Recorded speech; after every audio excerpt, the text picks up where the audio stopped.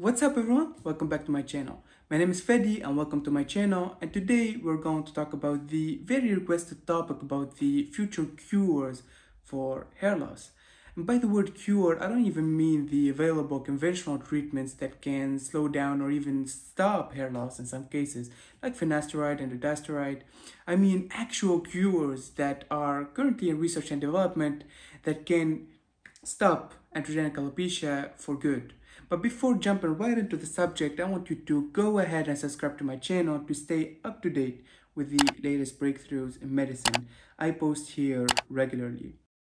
Our first candidate, and it's actually my personal favorite, is Verteporfin.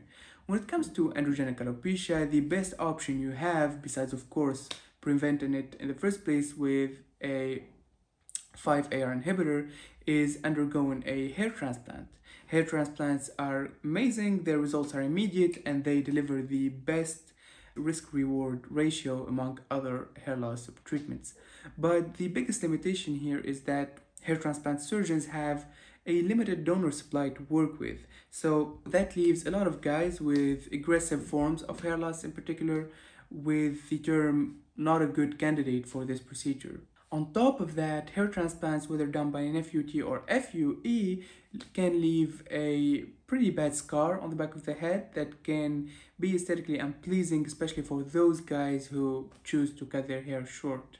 So the argument about Verteporfin is that it's not because of the actual fact of harvesting the hairs from the back of the head that makes them not grow back anymore. It's the actual trauma caused by the procedure itself, the mechanical trauma, that causes this healthy tissue in the back of the head to turn into scar tissue, which is basically characterized by its poor vascularization, its rigidity, as opposed to being smooth and healthy tissue, and especially scar tissue lacks sebaceous glands and hair follicles. So theoretically, if we could just find out a way to harvest those hairs with minimal to no trauma, we could harvest the hairs, implant them on the top of the head in the thinning areas, while simultaneously watch the tissue on the back of the head turn into a healthy tissue with healthy hair follicles, thus giving us the ability to perform unlimited hair transplants. And I'm not gonna get into the details of how Verteporfin actually works. I will leave that in another video because I'm determined to make this video as short as I can. But all you need to know now is that Verteporfin inhibits a certain protein called YAP protein that is the one responsible for the activation of the fibroblasts. Fibroblasts are the cells that turn a wounded tissue into a scar tissue. The second candidate of today's video is hair multiplication by Dr. Tsuji, and I already talked about this one on my first video that I published on my channel. And the way this works is that we have these cells in our bodies called stem cells, and stem cells are basically cells that have the ability to turn into whatever type of cell in the body. One example of this is hematopoietic stem cells or hemopoietic stem cells. And these are cells that we have in our bone marrow, and they can basically turn into whatever type of blood cell. So by harvesting stem cells and using special cultures in laboratory, Dr. Tsuji and his team were able to recreate or multiply hair follicles in mice. And I actually covered that experiment, which you can go ahead and watch on my first video. I will mention it over here.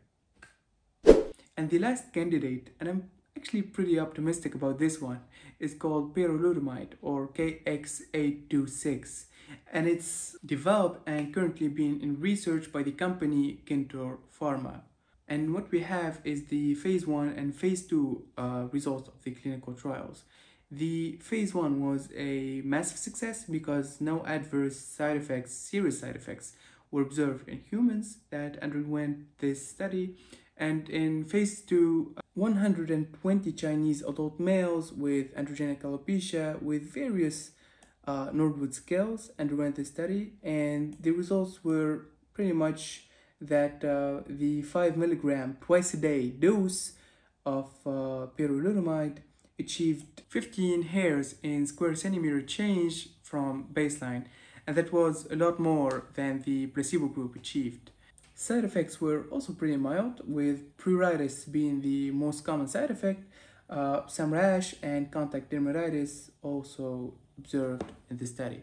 And I said I'm pretty optimistic about this one because KX826 has a different mechanism of action than finasteride or dutasteride, and as you can see in the reported side effects, there were no sexual side effects reported, and we already know that sexual side effects are a major concern for finasteride users, and it's one of the biggest reasons why people using finasteride often quit this drug.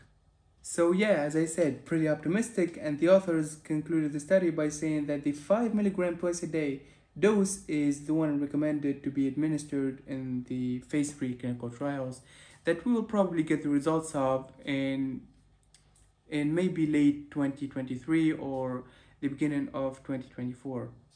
And one bonus is GT20029, which is a mouthful to say, but it's a protein degrader. It basically degrades protein and it helps in the degradation of the androgen receptors.